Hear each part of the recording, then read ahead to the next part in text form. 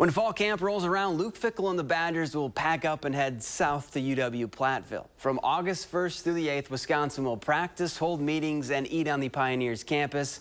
Fickell described the opportunity as a tremendous way to come together as a group on and off the field.